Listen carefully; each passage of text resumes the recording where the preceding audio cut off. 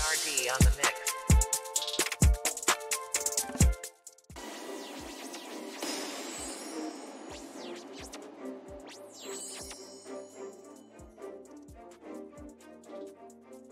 Hey Kings, you are once again welcome.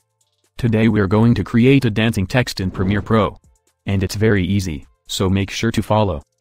Quickly, let's get started. But don't forget to give me a thumbs up if you find this video useful. Okay, we're going to start by adding the text. So I'm going to pick the text tool and then start typing. After that, if necessary, we can position the text to the center. Good. Now on the effects panel, we're going to search for turbulent displace. And then add it to our text. Great. The text will automatically change in shape.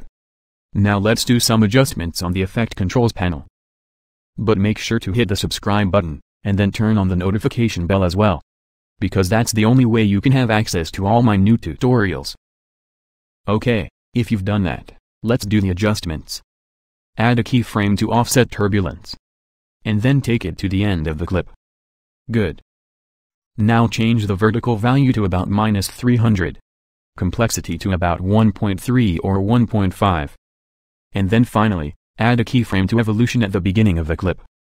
Move forward on the timeline, and then change the value to about 15 degrees.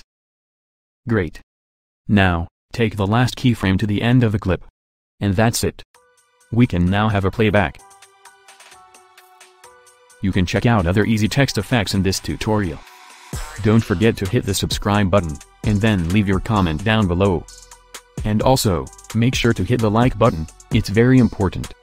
Always be creative. Jesus loves you. See you next week.